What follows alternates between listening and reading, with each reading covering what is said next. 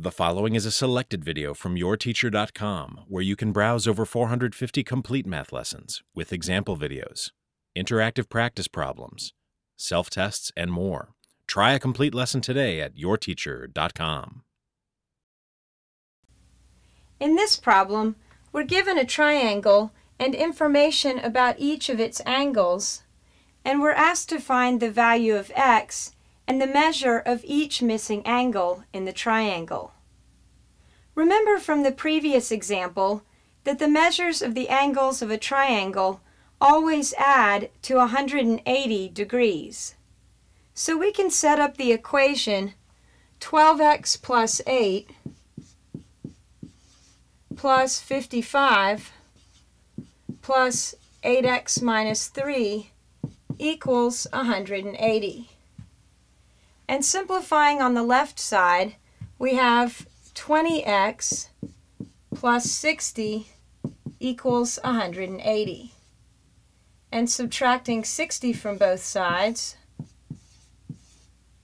gives us 20x equals 120.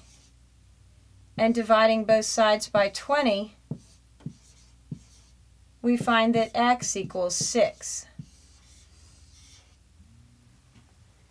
Now, to find the measures of each of the missing angles in the triangle, remember that the measure of angle P is 12x plus 8. So if we plug a 6 in for x, then we have, for the measure of angle P,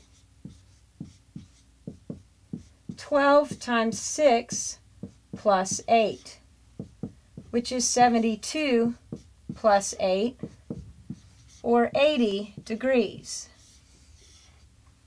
So the measure of angle P is 80 degrees. And remember that the measure of angle R is 8x minus 3, so if we plug a 6 in for x, then for the measure of angle R,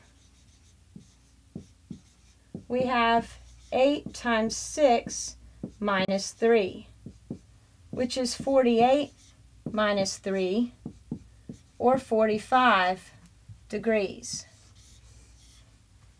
So the measure of angle R is 45 degrees.